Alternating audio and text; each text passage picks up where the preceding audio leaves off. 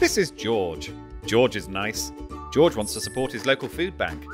George buys beans and other tins and donates them. But George's local food bank didn't need beans. They needed UHT milk. They needed tin veg. But George didn't know that, did he? There are over 2,000 food banks in the UK.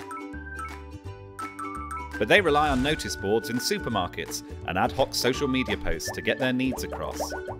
These quickly become out of date and fail to reach those willing to help. Like George!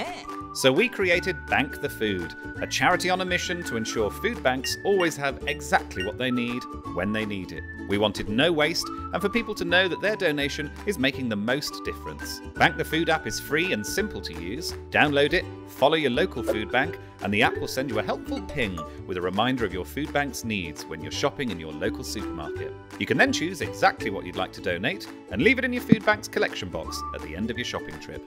Your local food bank will then be alerted via the app of your anonymous donation, making it easier for your food bank to track and locate items they really need. BanktheFood are a new charity, but our aim is to register every food bank in the UK on the app. If your local food bank is not yet registered, tell them about us, and together we can try to improve the lives of millions of people across the UK.